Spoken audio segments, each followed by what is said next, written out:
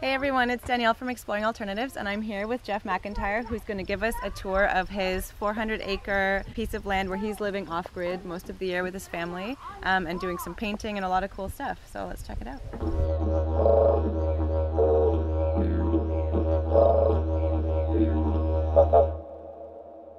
I guess it was 10 years ago we started to look, my brother and I.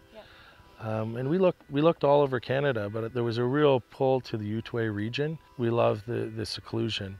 I mean, we're sitting here on 400 acres. We want a place that's comfortable and has everything that we need to live comfortably, but we wanted to keep it as a wildlife reserve.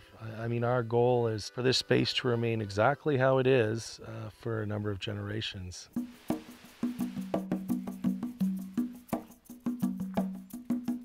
So come on in. In sticking with line with the concept of the outdoor living, we want this to be like a 1920s camp. This is the first one we built, and it's a trailer that we got for 600 bucks. Took out the bathroom and kitchen and made it into our bedroom. So in a little space like this, it's a 17-foot trailer. We have room for our queen-size bed and bunk beds for the kids. This was a great solution for making space for our family so that I can do my art up in the studio. We wanted to take the insulation all out just to make sure there were no critters. And I mean, this was very rough, so we wanted to put new floorboards in. And we are feeling very cozy in it. It's kind of like a nest. And the studio is like our treehouse. If you're ever going to buy an old trailer, make sure that the roof is covered because the snow will go through it. We just built a shed roof over it so the snow can slide nicely. So on the lake, there's no power boats, there's no jet skis. There's a few canoes, there's some paddle boards over there. My fishing boat, I run with an electric motor. Between the studio lights and me putting around in the boat, we run everything off this one panel on the dock and 2 marine batteries. Now, because for work and things like that, I do have internet access. I do bring my laptop and my iPad and all of the devices which I need to function. There again, though, it's just run off this one panel. My kids, they love it. They've been coming here since they were very small in baby backpacks and in snowshoes and pulled in sleds, and they're going to be quite the wild boys. Because of the off the grid, there are limitations, but we are here in the winter. We snowshoe in, snowmobiling in can be done. We do a lot of cross-country skiing trips in February. So I say we're here 3 seasons a year, but we do spend a large part of winter here as well and enjoying it. We are very careful about what we put into the lake because what goes in is going to stay there for a long time.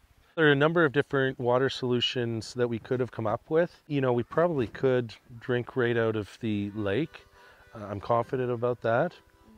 But for washing dishes and all this type of thing, we have a line that runs from the lake with a gas pump. It pumps it all the way up that steep hill to a reservoir behind the studio, and then it'll run taps. We call it the open gate policy. We get a lot of families here. We're pretty involved with the arts community, so we try and have a retreat get together here once in the summer.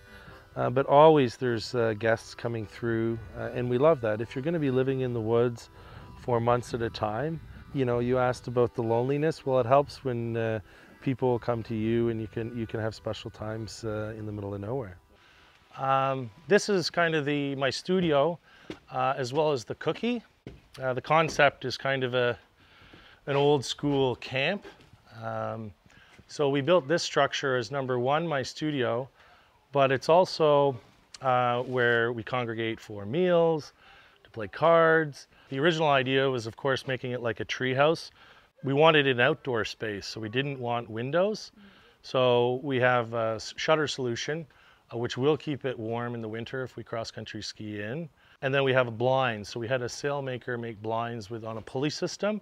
So I can roll up the panels on either side and it really is like being outside, which is nice for a month of the year, right?